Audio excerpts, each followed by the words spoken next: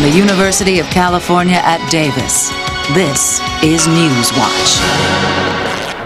Farmers markets that sell organically grown fruits and vegetables may become more popular now that research suggests this food may have higher levels of cancer-fighting nutrients.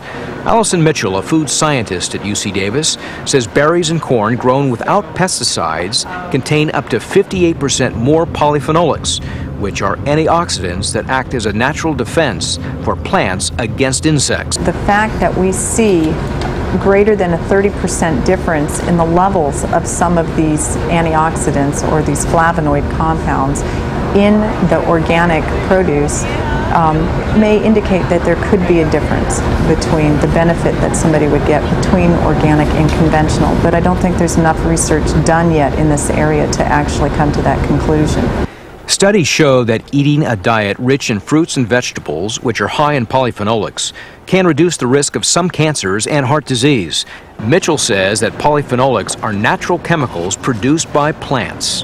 They are produced at higher levels in response to environmental stressors, such as insect predation, UV light radiation, and microbial infections.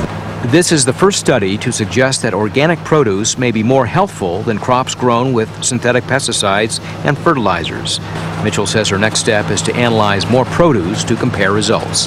Reporting from UC Davis, I'm Paul Fotenauer. For more information, please log on to broadcast.ucdavis.edu.